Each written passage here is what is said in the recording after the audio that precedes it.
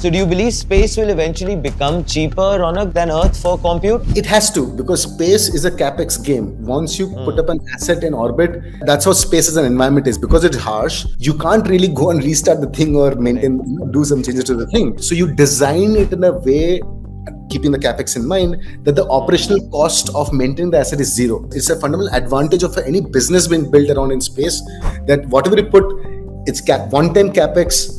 Like on LEO, the lifespan is, let's say, average 5 years. So you have 5 years to recover the CAPEX, recover the replacement cost, and make profit across, right? So you get 5 years to do that with zero OPEX, right? So hence, the key is, how do you unlock not the orbital data center market directly, but local maximas, right? The smaller artisanal markets, open up them, but have a clear focus on engineering, right? But whatever you're building needs to align to the orbital data center, so that when the unit economics align, the launch cost, the reduction of solar cost, the reduction of the thermal management, whatever strategy we today use, the materials we use, reduction of their cost. Moment that sweet spot happens, we should be ready to scale up to like 5,000 satellites and have 1 gigawatt or 2 gigawatt compute capacity in orbit.